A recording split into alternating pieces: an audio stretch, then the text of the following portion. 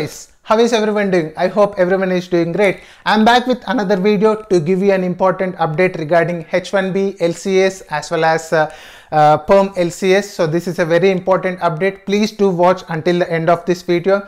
If you have any questions or feedback, please put them in the comments. I'll be more than happy to answer your question. Please do remember that these videos are for informational purposes to lead you in a right direction, but not for any immigration advices. Let's not waste more time and get into the more details. And if you are here for the first time, please do subscribe to my channel and do not forget to turn on the notification bell for entertainment and information related videos. Let's get into more details, guys. Alright, whenever a H1B petition is filed on your behalf, initially the first process what they do is that they file an LCA, labor application. That's through Department of Labor. This happens even when you start your green card process, which they refer it as a PERM, the first stage of green card process. So what they do is they take your petition and they file it with your Department of Labor. Department of Labor is there to make sure that you are at least getting paid a minimum of prevailing wage or greater than that for your respective position in that respective location and all that etc category. So as of now, what's happening is they're increasing this prevailing wage level. So you might be thinking like, hey, that's a good news, right? Because you'll be getting more paid. Well, that can happen. That can go in two directions actually. Your company might be thinking like, oh yeah, the increase doesn't affect and we can still afford and we can continue to file, which is very good. So they'll be increasing your salary and they'll still file your H1B petition.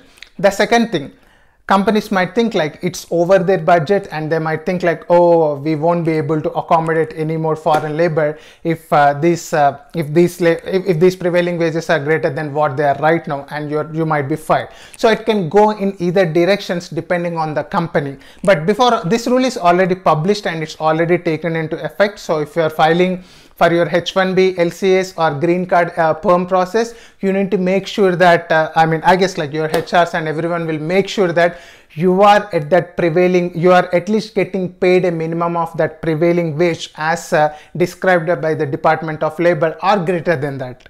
So the important point is here, right now, so there are 4 wage levels actually. So if you want, you can go and open your H1B application packet.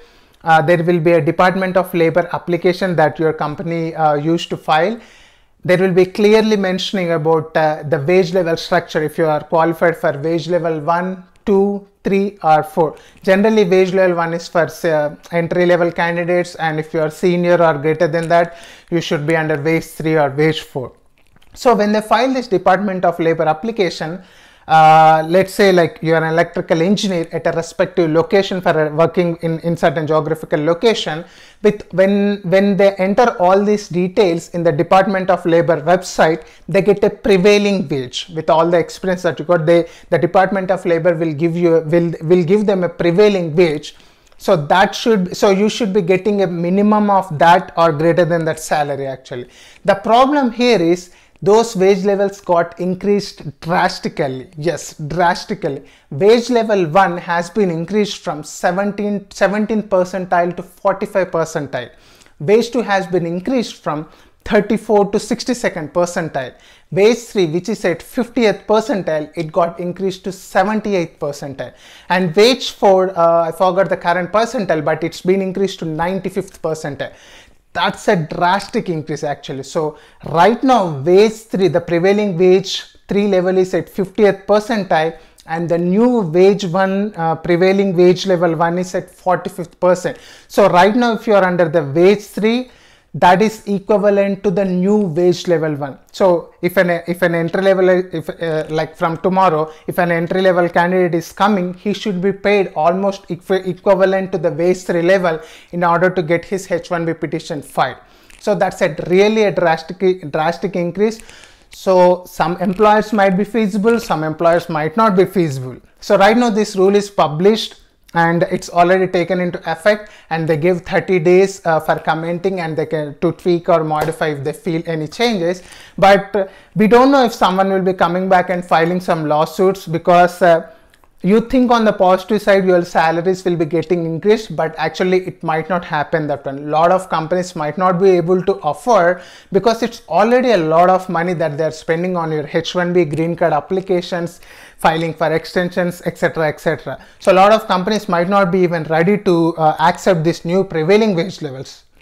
So it can go either way actually. So it's good as well as bad news. So we don't know. And let's see if someone comes and files lawsuits stopping that regulation into taking effect. And again, they showed the reason of Corona. So this rule is already published without going through the whole rule making process. Another important point is this will not affect your current status. So let's say you're already on H1B and you might be already finished up with your second stage of green card processing. So the new wage levels will not apply to you right now. So whatever it's been filed before for your H1B or for your green card PERM process, that all stays same. So you don't need to go back and retrieve them and make sure that you are matching with the new wage level. That is not required. But the problem comes here when you are filing for the extension tomorrow. You have to meet, your company has to meet these new prevailing wage levels that you are getting paid at least minimum of that wage level salary in order to file H1B petition. If not, they cannot file H1B petition. Things are happening in this year 2020, especially with this US immigration. It can be election stunt or whatnot, but a lot of people are suffering with these rules going back and forth and coming back. So let's see, I hope everything goes good with everyone. So please stay home, stay safe, have a nice day, bye.